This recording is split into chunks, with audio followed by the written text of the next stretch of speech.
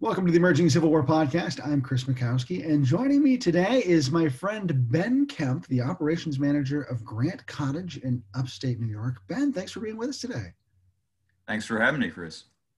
Now, I've got to tell folks, Grant Cottage is one of my all-time favorite Civil War related sites, presidential related sites, and I get the chance to visit a lot of folks, a lot of places, but Grant Cottage is just something special.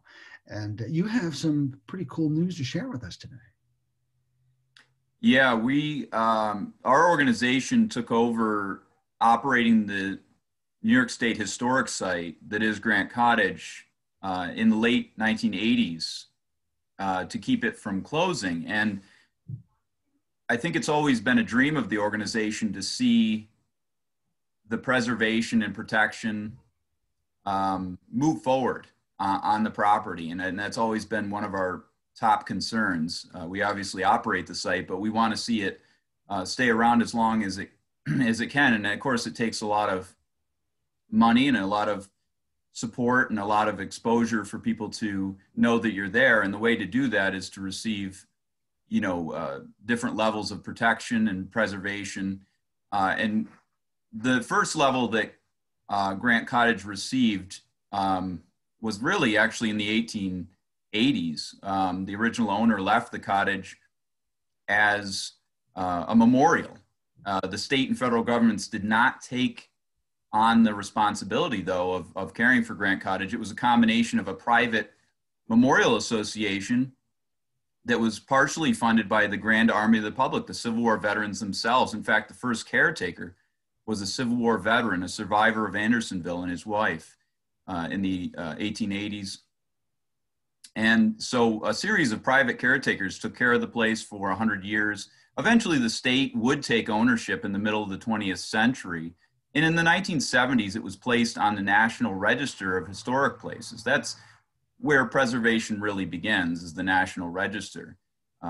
It shows that it has some level of historic significance. They can be, that can be private homes, that can be, privately owned building structures.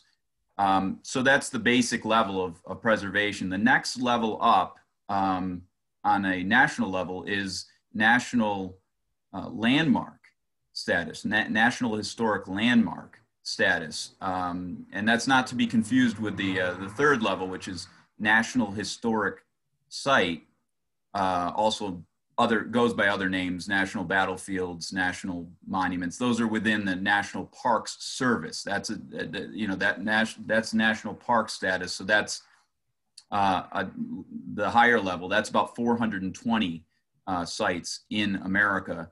But when you're at National Landmark, the one below it, there's about 2,500 sites, I believe. And so it's still very, a very important distinction to earn. And, it means that you are recognized as having, your site has national significance.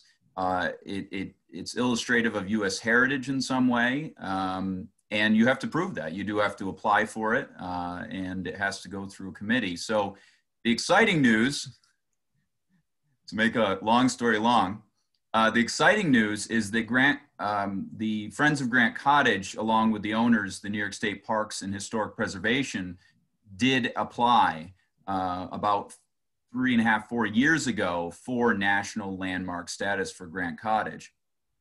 And it was a long wait, but it finally went to committee, and the committee has unanimously recommended our site for national landmark status. So that means that it's just one small signature by the Secretary of the Interior away from formally becoming a national historic landmark, which again, it's about a 30-year dream for our organization to see that happen. And it opens up the site to federal funding and obviously increased attention and preservation, different kinds of preservation measures that can be taken. Congratulations. That's fantastic news. Now, we've been talking about Grant Cottages, though. I'm assuming everybody knows what Grant Cottage is. But for those who are uninitiated, Grant Cottage is the location where Ulysses S. Grant finished writing his memoirs, and then just a couple days later, passed away into eternity and immortality, I would say. So tell me, what is it about Grant Cottage, from your perspective, that makes it such a cool place to be? Well, I was immediately attracted by not only the location, it's a beautiful mountaintop on the edge of the Adirondack Mountains in upstate New York, with a beautiful view nearby of the Hudson Valley, just a short walk from the cottage itself. And so the setting is beautiful and historically interesting. Many things happen on the mountain. So there was, so the actual, history of the mountain itself, the setting is very interesting and beautiful. But the story is what really drew me in. The absolute devotion that Grant had for his family, I think, really displayed the true depth of character that the man had in other aspects of his life, whether it be the military or his political life. He had a depth of character that's really displayed in his final push to the end to finish his book, for the sake of his family. And I think that's the story that really grabs you. That's the story we tell there. And I think that's why the place is worth preserving. But it also gives us a chance to discuss other aspects of his life and career, and really highlight the importance of his memoirs that he finished there, because those were or to this day still very widely read, and widely appreciated, work of American literature. So I think that's really where one of the biggest considerations for national landmark, historic landmark status was Grant, working on and finishing his memoirs at the location, and that being such a huge part of American literature. But certainly him as a figure, obviously he's got national significance. His life, touched every American in some way. And, what he did in the Civil War, what he did as President of the United States. Again, it may seem like a very short period of time. Unfortunately, he was dying of throat cancer, so he only survived less than 2 months at the cottage in the summer of 1885. But the story is what we tell, the story of the end of his life, the final chapter, and how he sacrificed the end of his life for his family. So that's what really drew me, the story, the setting. So that's just a wonderful, wonderfully historic and naturally beautiful setting. And I think I would obviously encourage everyone to come and see it in any season. And this has got to be a beautiful time to show up there with the leaves changing and just a couple weeks left in the season. I know that you guys are usually close up at Columbus Day, but you have extended the season this year. Tell me about that. Yeah, well, as you can imagine, it's been a different year.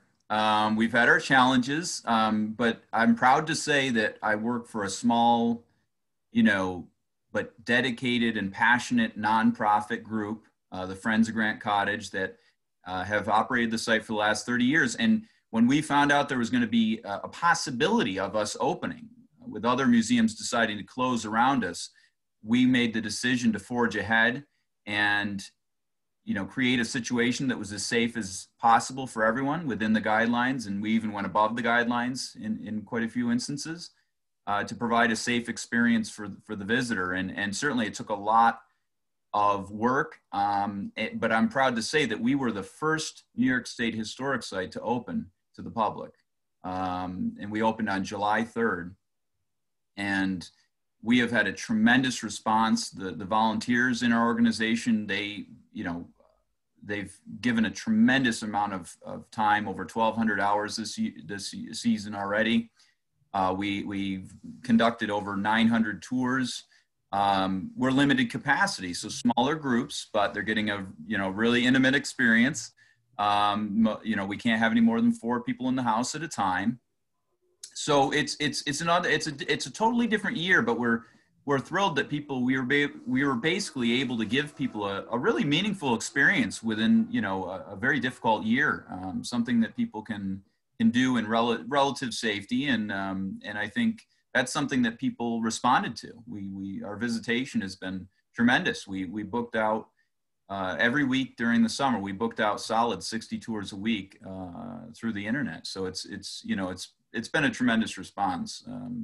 From both visitors and the staff has put in a lot of effort this year, and it's really paid off. We've had a tremendous season.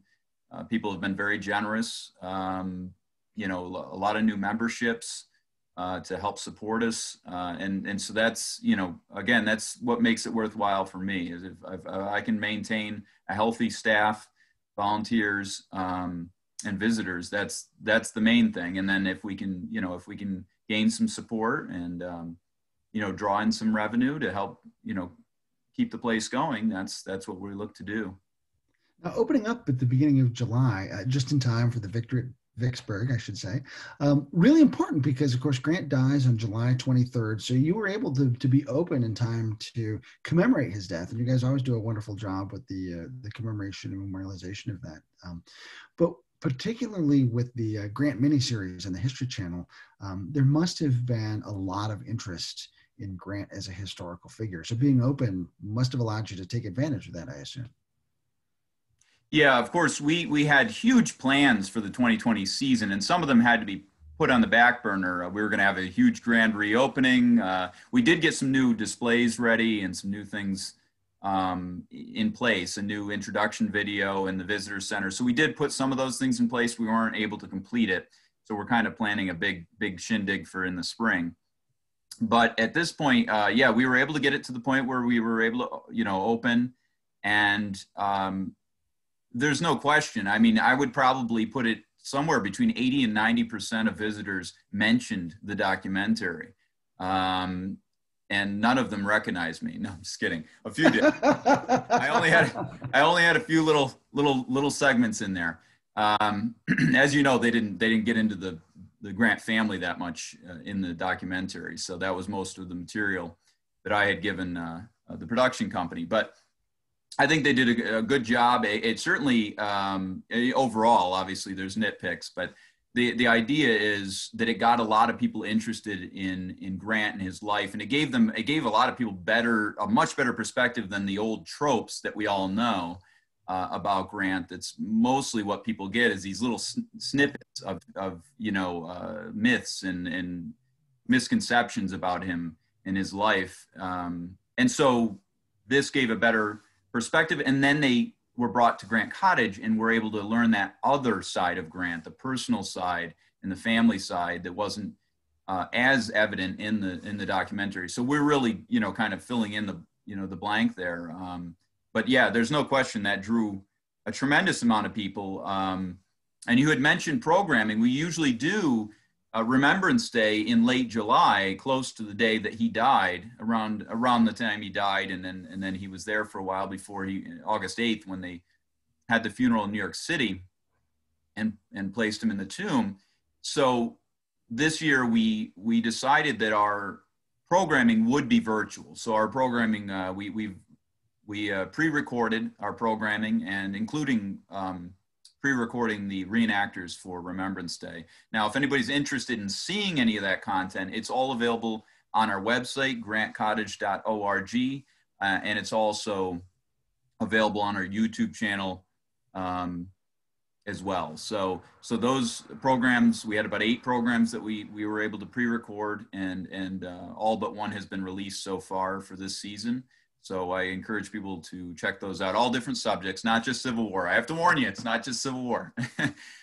We do talk about other things up there. But yeah, so I would encourage people to check those videos out. And yeah, it was a lot of pivoting. It was a lot of change, adjusting to the circumstances this season, but it really paid off. It was great. People had great experiences, lots of great reviews, and that's what we like to hear. We like to get good, positive feedback, and give people a meaningful experience, and they can learn something a little more about this, supposedly grizzled, tough guy general from the Civil War that was stone face, and you learn so much about him. That he's got a sense of humor. He's sensitive. You know, he's a caring man, but more than anything, he's an absolutely devoted father and husband and grandfather. And I think that's what makes the place special. That's really what drew me to the story when I wrote my book, Grant's Last Battle. You know, here we've got a man who many of us know as, you know, the guy who won the war, as a president of the United States. He's kind of one of those marble figures of American history. And then he writes this monumental work of nonfiction. But the whole thing that drives that story is his personal devotion to his family and how dedicated he was. I mean, one of the things I love is about the guy, he's just mad about his wife. He's just crazy about her. And so to dig beyond that marble facade and get into who this man was and all these things he does, you know, he does to provide for his family at the end. And, you know, that's just an incredible humanizing experience, I think. Yeah, and I think that's what I struggle with as a public historian. I just did a segment for a class for the University of Albany, a virtual class, obviously, where they were talking. You know, we were talking a bit about what it means to be a public historian, and you know, for me, you know, understanding what it really means and what your purpose really is. I think, you know, people work in different facets of public history, but I think in a place like Grant Cottage, I think when you see people take something meaningful away that they can, you know, that's relevant to their lives that day, you know, or it gives them an experience that they wouldn't have had. You know, maybe we get people that come in and they, you know, they're reminded of a family member or even themselves who struggled with cancer, maybe even throat cancer, like Grant did. And it's an emotional experience. Maybe, you know, maybe somebody stood at the bedside of their loved one when they passed away, and that's something that touches them at that moment, or they recall. So I've had people, you know, laugh. I've had people cry. To have a meaningful experience, an emotional experience, or even a psychological experience where people just, you know, they just connect with the place and it's relevant to their lives. And I think that's where history, the importance of history really lies in studying our human nature and studying, you know, people like Ulysses S. Grant and his character and how we can maybe emulate a little bit of it in our own lives. You know, it's not just a story in a storybook. These are things, you know, the stories from time immemorial have given us insights into how we should live, you know, whether it be Hansel and Gretel or anything, you know, Aesop's fables, you know, so I think, you know, I think that's where history is, you know, important and vital to our everyday lives, you know, and that's something I you know, really enjoy being a public historian because of that, because it is meaningful. Yeah, it is meaningful. Absolutely, 100%. Now, we have mentioned a couple times, to use your phrase, our group. You've mentioned the Friends of Grant Cottage as your group. Tell me a little bit about the Friends and how people could get involved in supporting the mission of Grant Cottage by supporting the Friends of Grant Cottage.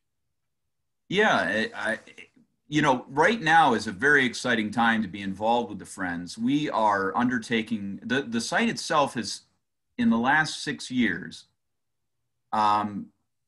has undergone an incredible increase in visitation. We've had to increase our staffing, our volunteer staffing, our paid staffing. So it's a period of exciting growth. We're actually going to be we're in the midst of a couple of massive projects to preserve and to operate the site. Where the state parks is working to put in a solar array that's going to be large enough to power both buildings on the site completely. So completely off the grid, hopefully by next spring.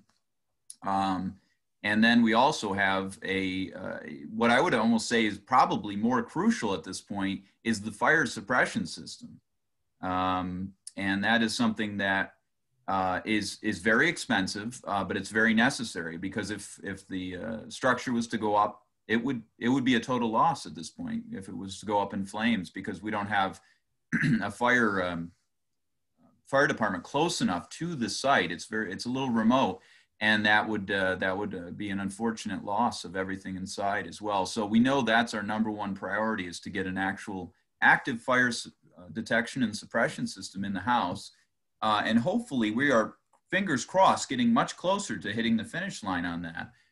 That's been our top preservation priority. We're also looking to extend the site. We're looking to acquire another 5 acres from the state to build a new, potentially a new pavilion for performances, 200-person pavilion. So these are all sorts of things that, you know, people can help be part of this legacy of creating, I should say, expanding this already, you know, important and beautiful historic site. But, you know, this is a legacy that we're going to leave to future generations, you know, and it's just so exciting when a place like this, the only place I can think of, and you'll probably agree with me, is I've been told by people that Joshua Lawrence Chamberlain's home in Maine went from crickets to 1 million people a year after the movie Gettysburg came out. You know, it's amazing what a movie can do, or a documentary for that fact. So yeah, we're not going down. I mean, the books in the past, the biographies on Grant in the past few years have helped, you know, increase visitation. And then on top of that, we have this documentary this year. So it's just tremendous. And so we're excited about the future. A lot of challenges on our plate. So we could use any support we could get. You can make donations. You can also, you know, become a member, and that can all be done through our website, grantcottage.org. So that's a good way to get involved. You can also, if you live within the region of the site, you can become a volunteer. We have a volunteer application on there. It's a wonderful experience to take people from all over the place through that house. We get people from all over the country, other countries, not this year as much, obviously, but normally you get to meet all sorts of amazing people, and you know, it's a great experience. We had one volunteer that would come up and just stay at a local from another part of the state, you know, 5 hours away, but would come with an RV every year and park their RV at a campground and come and spend 2 weeks tour guiding. That was her 2 weeks. That was her vacation, is be a tour guide at Grant Cottage. So, you know, and we don't have as stringent, you know, regulations as being a tour guide at Gettysburg. I know that that's, you got to jump through some hoops.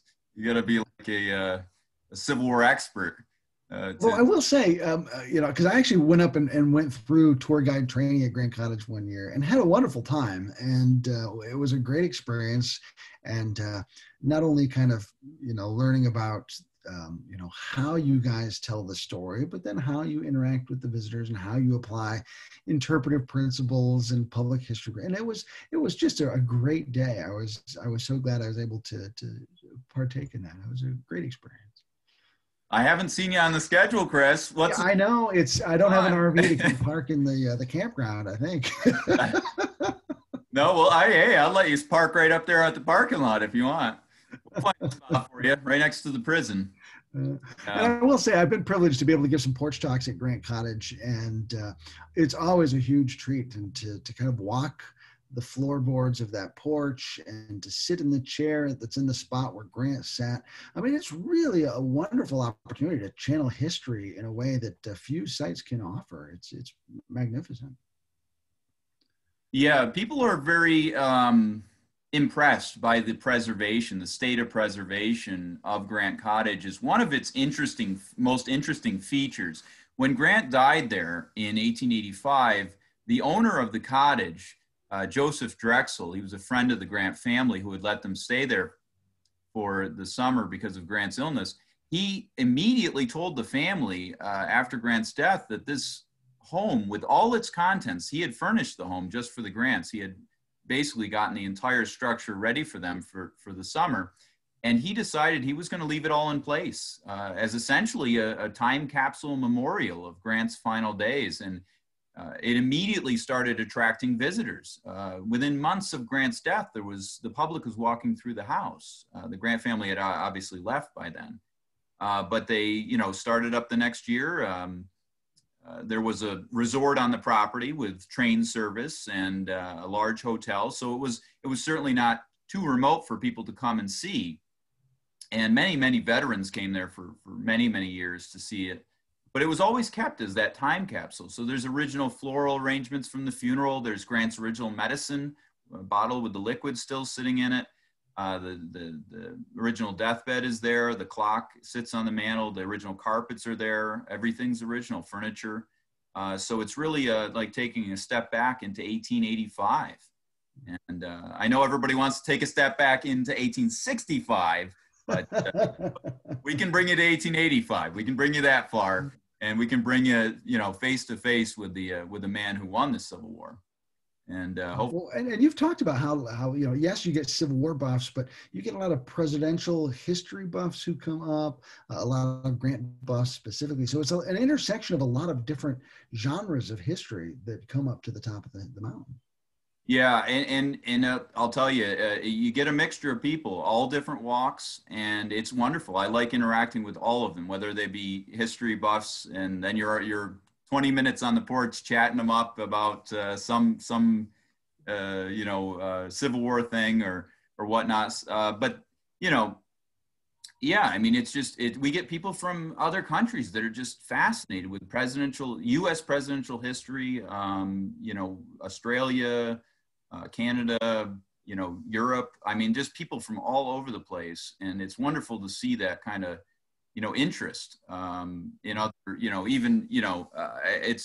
it's great. And I think one of probably the most surprised I was, and you probably know, I think I put up a post on Facebook about this recently, but one of the most surprising days was a few years after I started taking tours at the cottage. I've been there 7 years. And there was a gentleman walked up on the porch, and he looked familiar to me. I had never met this individual in person before, but it looked so familiar. And then I saw a guy that was with him, and he had a Civil War shirt on, and I think it had his name on there. It was Ed Beers. And of course, he's recently passed away. But he was, just an icon. And it was just amazing to have somebody who's given so many tours and so much, has given so much to the historical community over decades, and decades of his career, to have to be in the position of giving this guy a tour. It's like, and we went through the house, and, he was very sharp. I mean, very sharp. And this was about, I think it was 4 years ago, maybe now. He had already in his 90s, and he had a couple of anecdotes. And I just, have to let him go when he goes. You gotta let him go and let him talk about these things. And no, but he would, he just filled in a couple little stories, and everybody else on the tour. It was a mixed tour. It wasn't just a private tour for Ed. And then, but other people thought they probably didn't. They may not have recognized him like I did, but they enjoyed the stories. And I think that's, and that's somebody I look at and look up to in terms of public history. I mean, he was the one who really championed, taking people through these places, giving them showing them a little bit more than just pointing at artifacts or, walkthroughs. Oh, just open the door and walk through this house, and if you see something interesting, maybe you can ask a question. No, he was the guy who said, you got to get out of the textbooks, get on the battlefield, and experience this. And that's what I feel like Grant Cottage does. Obviously, we didn't have a battle in Grant Cottage, but not in your typical sense. Right.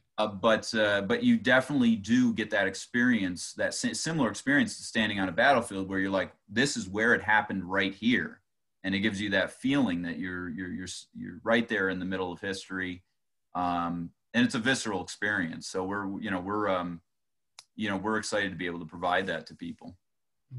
So in the comment section below, I will post some links so that people can access Grant Cottage, grantcottage.org, as well as some of the videos that you've mentioned. I was fortunate earlier this autumn to take part in a panel discussion with Ben and talk about the literary legacy of Grant and his memoirs. So I'll be sure to post a link to that as well. But Ben, thank you so much for spending some time with us today. And congratulations again on the National Landmark designation. Yes, I think we're going to have a big party next spring. We're going to kind of bring it all together, and we've got more exhibits going into our new exhibit room. We're going to have one of the most exciting things is bringing Grant's clothing home. Grant's clothing has been in storage. Some of his clothing that he wore at the cottage has been in storage in a facility near Albany, New York. And we've worked with the conservators to get that back by spring. We're going to have a three-piece suit in the first room is the plan. Grant's suit that he wore sitting in the chair is still there, and we're going to put that on display in the first room. And then we're going to take and put his private clothing that he wore when he was, his bed clothing is going to be put on a mannequin in the second room. So it's really going to be a wonderful interpretive boost to what's already a great, interpretive experience. When I found out that clothing a couple of years ago existed, I in the collection, I said, we have got to get that back. People have to see that, and little did I know there was 2 full suits. It was amazing. So we can rotate the suits after a few years. So it's just wonderful when you find these treasures and then you can bring them home. And that's one of the things our organization does as well. So we look forward to the spring. We look forward to making the formal announcement for national landmark status. And we look forward to, people coming and visiting.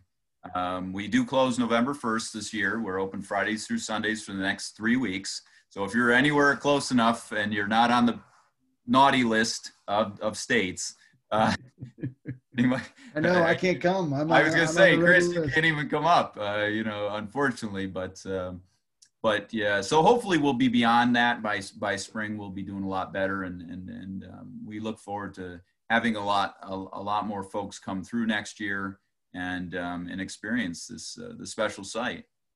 And wonderful. Well, please give my regards to everybody up there and my thanks for all the great work that you guys do there at Grant Cottage, Ben. Certainly. Thanks so much, Chris. I appreciate everything you do to promote the place, and I appreciate you helping us get another order of your books in.